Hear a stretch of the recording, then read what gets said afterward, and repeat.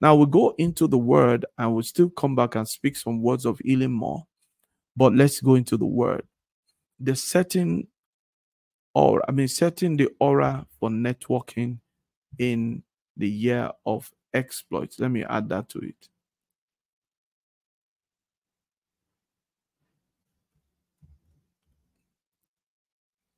In the year of exploits.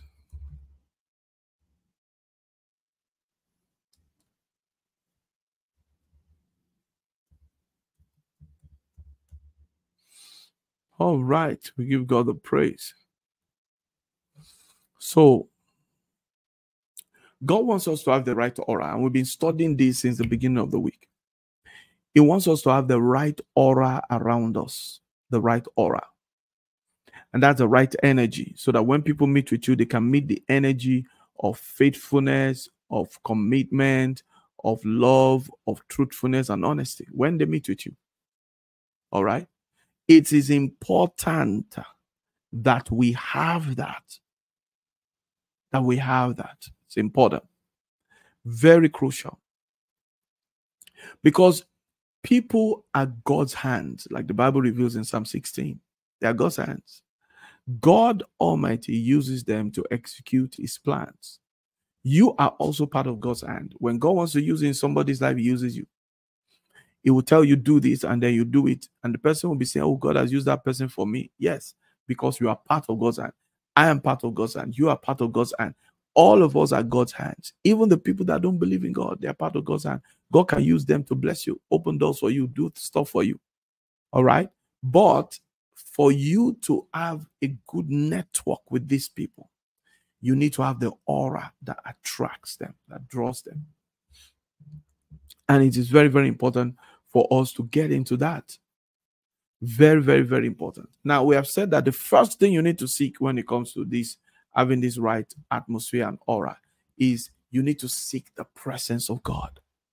Because when you allow the presence of God to soak your physical environment, it begins to cancel all the negatives that are in your energy field.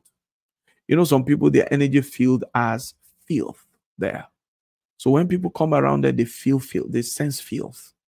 They felt that the person may be looking so tidy and clean, but they just sense that this person is dirty. All right. Some people, it's rejection that is there. You know, so they say you look attractive physically, but they just repel you. And they just say, I don't like that guy. Say, but there's something wrong with him. I just don't like him. Or I don't like that girl. No. I mean, I just don't like her. And that's it. And people sometimes you even wonder, because before we used to think, okay, that was a woman thing. The woman would say, oh, I just don't feel good about it and all that. But now everybody knows how to do that now and sends people out.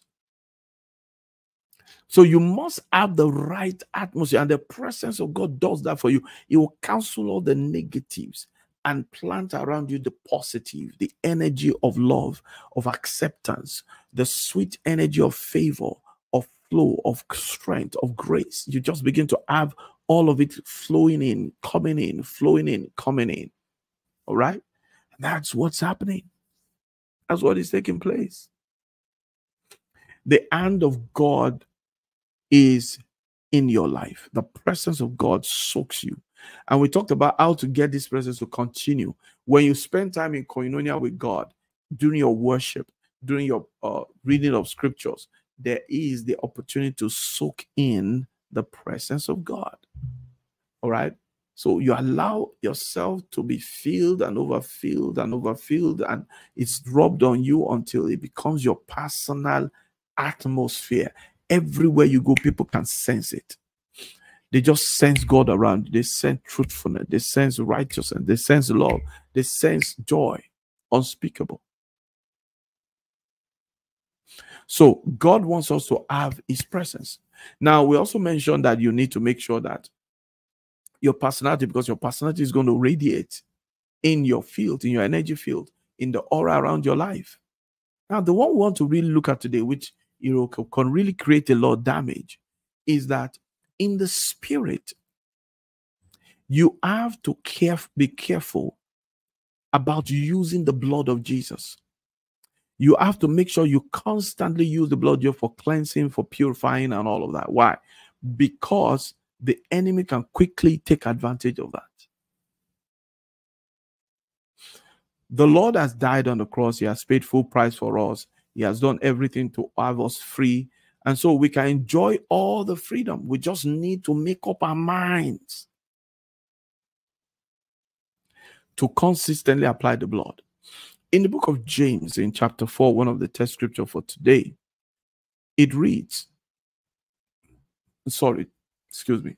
draw near to God and he will draw near to you. Cleanse your hands, ye sinners. Purify your hearts, ye double-minded. Now, I'll tell you this. The things you do, they affect your aura. First, when you yield to the Holy Spirit and you walk with him and you are in koinonia with him, in koinonia with the Father, his presence continues to increase and the intensity and concentration also continue to increase around your life. So people always cannot resist you. They cannot reject you. Even dark forces and powers, they fear you. They run from you. They don't operate where you are. Their powers are seized when you show up. Why? Because you have the atmosphere of God around you. Now, when a person disobeys the Holy Ghost or sins, the Holy Spirit does not depart, but the intensity of his presence begins to reduce, begins to wane. Why? Because the Holy Spirit is withdrawing them all back into the person. So it's important to keep a clean life, a holy life, a righteous life. Very, very important. So James chapter 4 verse 8.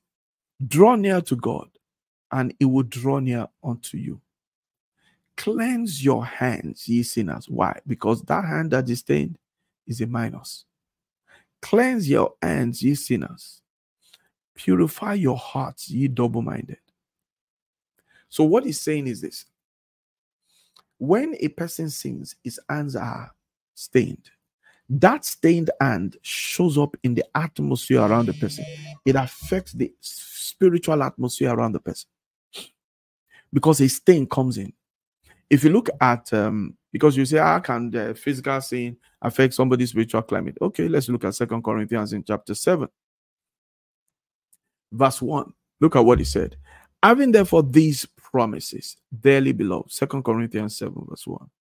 Having therefore these promises, dearly beloved, let us cleanse ourselves from all the filthiness of the flesh and spirit, perfecting holiness in the fear of the Lord. And when there's filthiness in the spirit, it's in the atmosphere around that person in the spirit.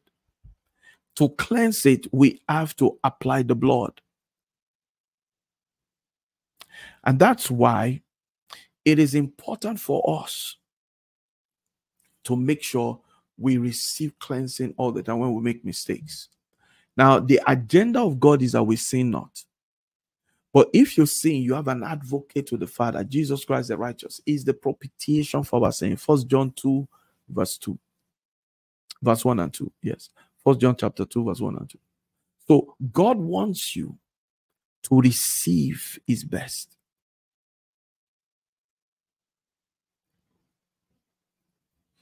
And to have that best of God, to have that best of God, you have to make sure you apply constant cleansing so that your spiritual atmosphere is constantly saturated, because sin can stop it. Doubt also can lower the presence. All right? Doubt, sin. So what do? Keep the walk of faith in holiness. Do not sin. But if you sin, run to the Father immediately. All right? Look at what John said in 1 John. We need to understand this, and that's why John was very, very determined to just do the will of God. In 1 John chapter 2, verse 1, he said, my little children, these things write I unto you, that ye may sin not. So the goal is that don't sin. And if any man sin, that means if it even happens at all, even though we don't want you to sin, but if it happens at all, we have an advocate with the Father, Jesus Christ the righteous. Verse 2, he is the propitiation for our sins. So he is the payment for our sins. He's the exchange for our sins. All you need to do is just, Father, please forgive me. I plead the blood of Jesus. And that's it. You'll be cleansed. The blood will purge the spiritual atmosphere of that sin that has stained your hand, that wants to affect your atmosphere. It will cleanse your hands.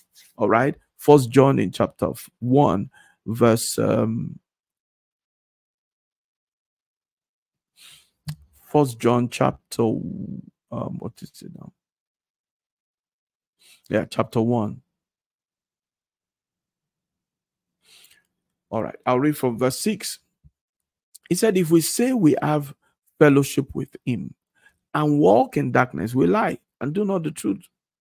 But if we walk in the light as he is in the light, and we have fellowship with one another, and the blood of Jesus Christ, his son, cleanses us from all sin. For if we say we have no sin, we deceive ourselves, and the truth is not in us. If we confess our sins, he is faithful and just. If you confess it, he is faithful and just to forgive us our sins, and also to do what? To cleanse us from all unrighteousness. So every time you come, there's a cleansing by the blood. When you run to him, not necessarily when you run to anybody, but when you run to him, there's cleansing. He cleanses and purifies, and the atmosphere becomes pure and clean again. And then you can walk in the beauty of the Lord. Let us pray. Pray with me and say, Father, please forgive me. Cleanse me from all unrighteousness, and let my aura be soaked with your presence and saturated, drenched with your presence. In the name of Jesus. Pray on that, and the Holy Ghost say, Pakama Rubukonufia Sikadaka. Odumbinaba. Thank you, Father. Oh, we give you praise.